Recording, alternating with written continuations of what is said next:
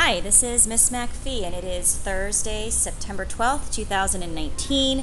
This is our first homework video for the year. So welcome to my Math 6 students. You've been doing really an excellent job. I enjoy seeing you every day after lunch and in the afternoon.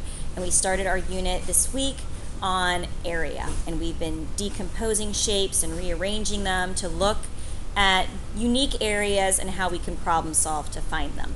So I did go to the shoebox for this week's homework that you received Monday and that's due tomorrow.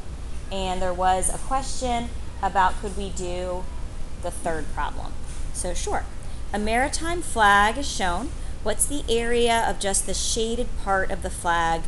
Explain or show your reasoning. So the first thing I notice is that none of this is shaded. So I'm just going to get rid of it completely. I'm not even going to look at it anymore. In fact, I'm going to take my index card and just cover it up. So now we have this shaded region. So I'm starting with a rectangle. And I'm going to find that area. And then I'm going to subtract this piece that I don't need. So I'll say minus that triangle. And that's going to give us just the shaded region. So let's find the area of the rectangle. Well, we have one side that measures 8 inches and one side that measures 6 plus 6 inches. So that's really a total of 12 inches. So the whole area is 96 inches squared, but we need to subtract this piece that we're not using. So we looked this week at how we can kind of use some tracing paper. And we noticed that if we have this triangle, and we use our tracing paper, and we trace, and we move it up here. That's our bell for change of class, but you're already in related arts.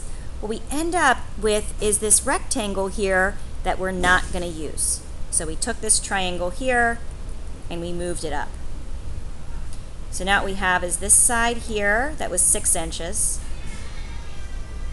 And then we have this side here, which they mention at the bottom, is 4 inches.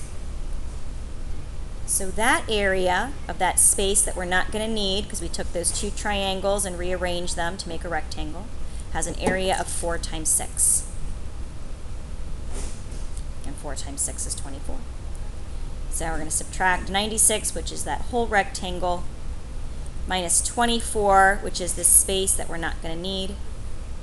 And that's how we get 72 inches squared.